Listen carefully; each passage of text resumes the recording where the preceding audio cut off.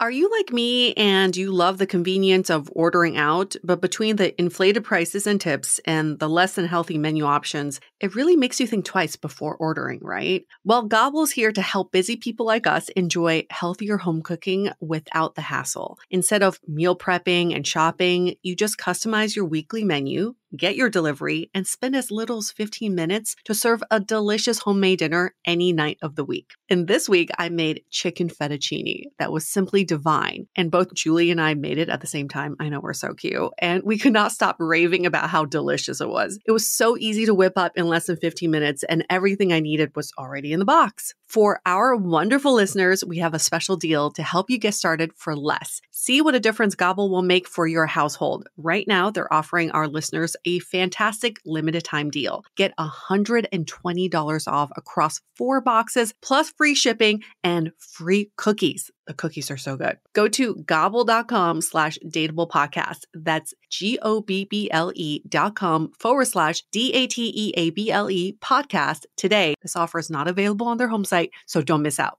More often than not, I have a really hard time picking out an outfit, but Armoire makes getting dressed super easy. With a clothing rental membership from Armoire, build the perfect wardrobe with brands that are high quality, unique, and recommended just for you. All you have to do is take a 5-minute style quiz and select items from your dynamic, personalized closet. The styles show up at your door in as little as 2 days. Then when you're ready for new clothes, just swap them out for more new-to-you styles. I'm currently on this dress kick, but not just any dress, dresses with cutouts. And I was so excited to find quite a few on Armoire that I'm able to rotate between beach outings, brunches, and of course, walking my dog in style. Right now, for our listeners, you can give Armoire a try and get up to 50% off your first month. That's up to $125 off. Just visit armoire.style/dateable. That is armoire.style, spelled ARMOIRE.style/DATEABLE, and get up to 50% off your first month. And never worry about what to wear again. Try Armoire today. Hi, I'm Yue Xu. And I'm Julie Krafchick. We're active daters turned dating insiders. Here to dive into everything modern dating and relationships. Welcome to Dateable.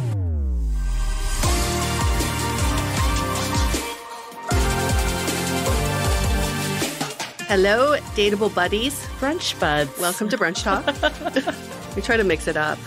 You know, I still like Dateables. It feels like we're part of something big together. But what Julie did not like was Brunchables. She's like, it sounds like Lunchables. Let's not use that again. To me. Like, hello, Brunchables. Julie's like, do not use that again. Okay, it's not that I hate it. I'm like lukewarm on it. I'll be honest. It's cute. It is like lunch. Yeah, I can say Lunchables. But I think processed meat. That's what I hear when you say that. And I think our audience deserves better than processed Delicious. meats. You all are Whole Foods. Not processed anything. You're organic, okay? Grass-fed organic over here. You're not Spam. Although Spam's kind of good. Is fucking delicious. Spam's so bad for you, but it's so good. I feel like, especially like Hawaiian Spam, like high-end Spam. Oh, so good. High-end Spam. I was totally at this Hawaiian high-end restaurant, you know, at Leo Leo, where you and I used to go all the time, too. Freaking best Spam ever. Oh, because they make it in-house, but I can't wait for the day they put like caviar on Spam. I mean, that sounds delicious. That could be good. Might be too salty, but that could be good. Caviar on anything. Okay, we sound real bougie now. I'm going to stop. Yes, caviar on this Brunch Talk actually is the perfect combination. That's how we're going to bring it back. It is. It is. We're here to answer your burning dating questions because you don't know what to pair with your caviar and you don't want to be alone in this conundrum. But we have some burning dating questions we got to get to. So there's a sense of urgency here. And the question we want to tackle for this episode is, how can I be taken more seriously? Okay. And then for more info, I feel like I'm not taken seriously by the people I date. I keep hearing I'm not looking for a relationship with you. It's one thing if this was a one and done, but it feels like a pattern. I have a theory it's because I still live at home, but is there anything else that could be giving off this vibe? I still recall back to one of our earlier episodes with Josh Rasmussen, who's a startup founder who lived at his office, had no real income, was not ready to date, but after his episode aired, all these women were like, I will date you. I will house you. I will feed you. You know, thinking back to that episode, to be taken seriously is not your state of being, is how you present yourself. It's the energy you give off. And I bring up Josh because he had this air of like purpose. He was living a purpose-driven life. He was doing something and building something. And people found that really admirable, even though he had no home. And so I think in this scenario, at least you have a home. Yeah. But what is that story you want to tell? What is your purpose that you are aligned with? And it's not you trying to be someone so you can be more taken seriously. Is do you even take yourself seriously? Where is that disconnect? That's a good point. All of it always goes inward. And I love that you brought up Josh, because probably something to note of this listener is a male also. And I think there is stigma that comes with living at home and being a provider. Like, of course, you know, it's 2024. Women are independent too if you're a hetero dater. But I think some of that lives on subconsciously. And it's something that I've heard a lot of male friends and even past partners go to as like the reason why things aren't working. So I think it's natural that you went there, whether it's this or not. We don't know. We're not the people you're dating. I think that being said, though, like you were saying, Yue, what's the story? Yeah. Because there's a difference of like, I'm working to build X, Y, and Z, and this is temporary that I'm living at home versus like, hey, I might be living at home for the foreseeable future. Those give a very different vibe and energy of what you're willing to put out there. And then also, you know, are you coming off on dates? Like, are you kind of like assertive in the sense of like, you know what you want and you're going to go after it? Or are you a little more like timid and wishy-washy? Like, I think people read that energy and it's inferred from there. Right. Can you make it so that people who are interested can really understand your situation versus giving anybody space for interpretation and assumptions? And of course, they're going to assume the worst. Are you working towards something? Is there a reason for you to be at home? And do you have agency over your life still? I think that would be my question if I were dating you. Can you go out at night? Like, can you sleep over? Do you have a curfew? Are your parents in your hair all the time? Or are you at home taking care of aging parents, which is totally understandable? Right.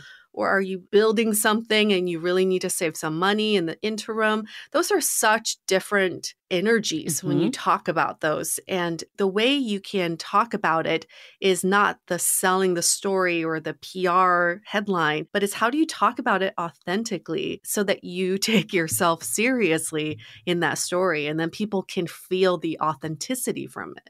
I think one of my favorite moments of Dateable, you were not with me for this, Yue, but we had one of our past. How is that possible? I don't know. Maybe you were either in LA at this point, or maybe you just didn't need to be here because there was already a lot of people going on. I'll tell you, and you'll come back to you. So this was when we had a sound guy that was working for us, and he was really struggling with dating. We set him up with a dating coach that was in our network. And I went on this date. Probably didn't need like me, you, and the dating coach. Maybe that's why it was just me. I don't remember. Or you didn't live here. I totally remember this. Anyways, I went with him and the dating coach to a bar. And the dating coach, it was a guy, and this was a guy. And he was just like, what'd you do today? And he's like, I don't know, like, just like, I don't know, like got a massage, like did some things, like nothing interesting. And he was like, no. You need to be like, you got the best massage of my life today. Yes. Like, think about how different it is when that's the energy you're putting out there, when you're like, oh, let me tell you about this thing that happened. Not just like, ooh, let me brush it under the rug. It wasn't a big deal. My life isn't interesting. Like, you make things interesting if you choose to make things interesting. And just watching this whole interaction of just like how he was like teaching him to take the exact same things that were happening in his life and like not do it in a fake way, but just be more excited about it and more like, this is my life that I'm living. Like, don't you want to be part of it? Instead of like, this is my life I'm living. It kind of sucks and I'm looking for someone to save me. It's so true. Think about kids. They're so excited about the smallest things. My friends' kids who are 4 and 5 can't stop playing with cardboard boxes. They think it's the best thing in the world. And it's contagious because you forget these mundane things that we as adults kind of thought, all right, this is so boring, or I have nothing to talk about. My life is so bland, or I'm not interesting enough. All of this can be interesting if you see your life from a kid's fresh perspective. And if you are the one censoring yourself before you even open your mouth to tell your story, then you've already put yourself in the corner. Yeah. You've already shut yourself up and said, I'm not important enough to express my opinion. And I think this goes for being taken more seriously, but being seen as more interesting, seen as more intelligent. Like it's pretty much everything that you can unravel in dating. I want to go in a little deeper of like specifics to be like taken more seriously. But before we do, let's take a minute to hear from our sponsors. I love my shower time. See, I'm an evening showerer because I like to wash off the day before I hop into bed. And now with Osea's new Ondaria algae body wash, my shower routine has turned into a tropical paradise with its iconic all-natural uplifting citrusy scent. This body wash infuses your shower with the healing power of the sea, formulated with nourishing, nutrient-rich Ondaria seaweed, glycerin, and an oil blend. Also, its pH balance, hydrating formula doesn't strip skin, leaving it feeling soft and renewed. I'm personally a big fan of the gel-like texture. It just feels really nice in my hands, and it's beautiful, rich lather. And the all-natural citrusy scent that smells so vibrant. You just feel like you just went, I don't know, surfing? Even I don't surf at all. It leaves my skin feeling so wonderful and, can I just even say glamorous? Upgrade your shower with clean, vegan face and body care from Osea. Get 10% off your first order site-wide with code DATEABLE at OseaMalibu.com. You'll get free samples with every order and free shipping on orders over $60. Head to OSEAMalibu.com and use the code DATEABLE for 10% off. Do you ever feel like you want to enjoy the little things in life a little more? Really stop and savor the moment? Well, Via Gummies can really help with that. Slowing things down to be in the present. Trusted by over 250,000 customers, Via's hemp products are the Swiss Army knife of wellness. Need to chill out after a long day? There's a Via gummy for that. Dealing with anxiety or stress? There's a gummy for that. Want to set the mood in the bedroom? Oh yeah, there's a gummy for that, because Via has developed a unique blend of pleasure-enhancing, libido-strengthening herbs and a medium dose of THC all into one mind-blowing gummy called High Love. Their best-selling High Love gummy is my go-to because it awakens my senses and increases blood flow, making me feel so present in the moment. So if you're over 21, head to viahemp.com and use the code DATEABLE to receive 15% off. That's VIIAHEMP.com and use the code DATEABLE at checkout. Please support our show and tell them we sent you. Take your passion and pleasure to a whole new level with High Love from Via Hemp. We're officially entering fall, and I don't know about you, but this is by far my favorite season. Between pumpkin spice lattes and sweater weather, it's the best. And Quince makes it easy to shift my wardrobe from summer to fall with high-quality items that don't blow my budget. I'm obsessed with the tan cashmere sweater I got from them. It's one of their signature items, and it's just so soft and luxurious. And $50. That's unheard of for cashmere. And the quality is to the same level of luxury brands that cost a heck lot more. All Quince items are priced 50 to 80% less than similar brands, and that's because Quince partners directly with top factories, cutting out the cost to the middleman and passes the savings on to us. Make switching season a breeze with Quince's high-quality closet essentials. Go to quince.com/dateable for free shipping on your order and 365-day returns.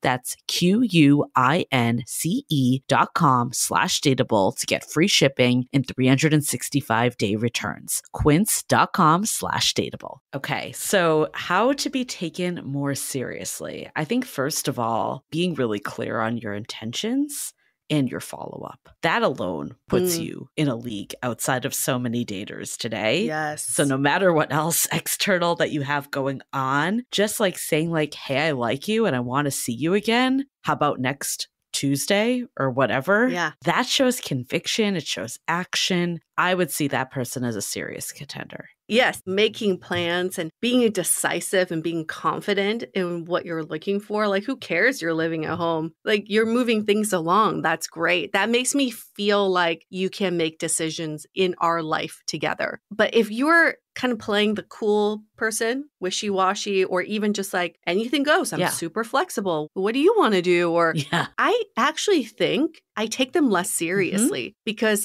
I feel like they have nothing going on. Yeah. They're just like on your timeline. And then I just kind of think, okay, well, they're always going to be there. Right. They're just like ambient. So then, I wouldn't think of them as the first person I want to hang out with. Right. And it's like, what do they want? Who even knows? Like, it's just going along with it. I also think I would encourage you to look at like your party habits. Like, I'm not saying that you should like stop partying, but I'm thinking of some of the people I don't take seriously. And, you know, some of them, I would say like pretty much like all I know of them is in a party environment. And I even have seen some of them take dates to parties, like group outings. They don't carve out more of that one-on-one time. And again, I don't know if this person is doing this. I'm just saying like, take a look at the overall inventory of your life and see where there are some areas that maybe aren't as mature. And again, I don't want to say like stop partying or stop going to concerts or doing whatever, but how do you like pair that with something else that could be taken seriously? Like talking about the party you threw, but also the latest book you read.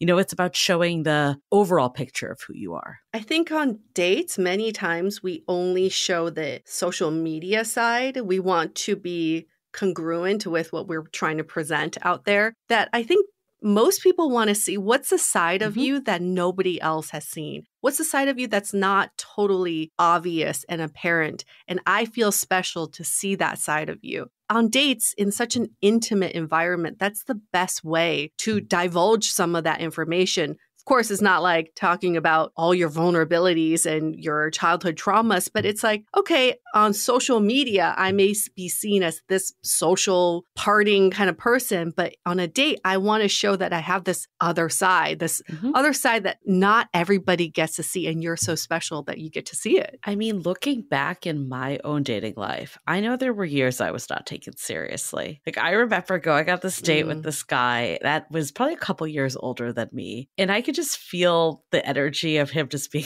like I remember telling you about how often I went out and, you know, just the vibe I was putting out on dates. Like I was drinking a lot because of like nervous energy, but also this mentality of like, it's a date. It should be fun. We're at a bar. Let's go. Yes. And I could tell that he ended things with me because he didn't take me seriously because I never gave off that. And the reality was maybe another thing to think about is I don't think at that point I was serious. I said I wanted all these things, but I don't actually think I was in the place to do it. So if this is feedback that you're getting, like maybe there's a side of looking inwards as well of what it is that's not serious.